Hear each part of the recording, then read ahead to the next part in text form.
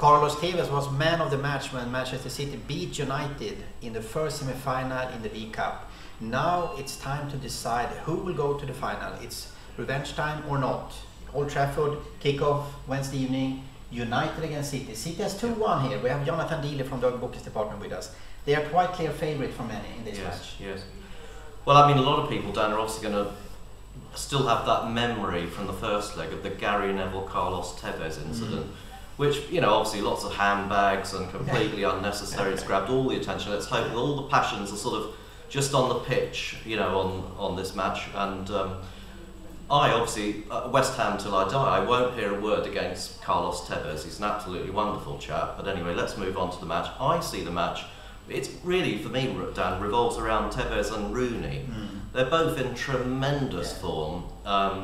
United have Rio Ferdinand back now as well. They're very miserly side at Old Trafford.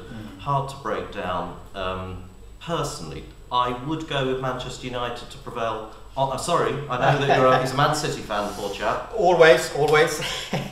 But I do personally take United to come through over the 2 legs. Sorry to say it, but I do. We'll see. It will be tight. It's 165 on United, 515 if you fancy City, as I do, or 355 on the draw.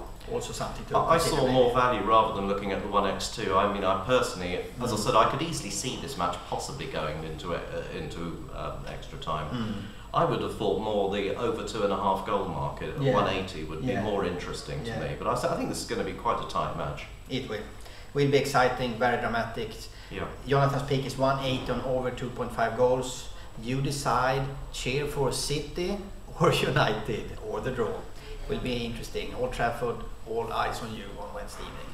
Thanks, Jonathan. Pleasure.